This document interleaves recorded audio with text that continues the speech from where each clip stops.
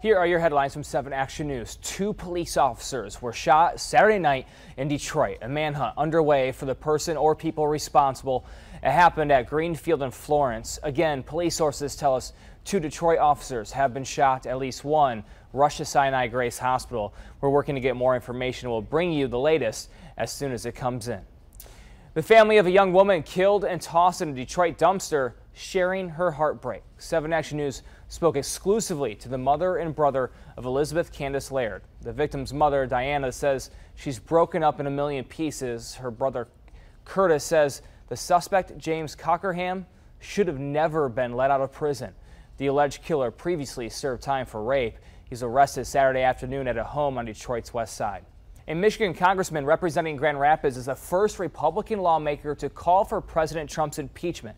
On Twitter, GOP Congressman Justin Amash told his followers, quote, Mueller's report reveals that President Trump engaged in specific actions and a pattern of behavior that meet the threshold for impeachment, end quote.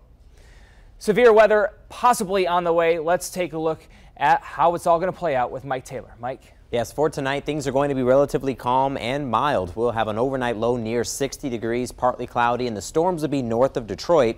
Different scenario for your Sunday. We'll hit a high of 80 degrees. We'll be warm and humid. It's going to feel like summer, and we'll have some summertime storms in the afternoon as well as the evening, and they could be strong to severe thanks to a cold front. And the evidence of that, we'll go from 80 on Sunday down to 65 on Monday, and then we're inviting more storms back in here as we get towards your Wednesday, and temperatures return back to the 70s.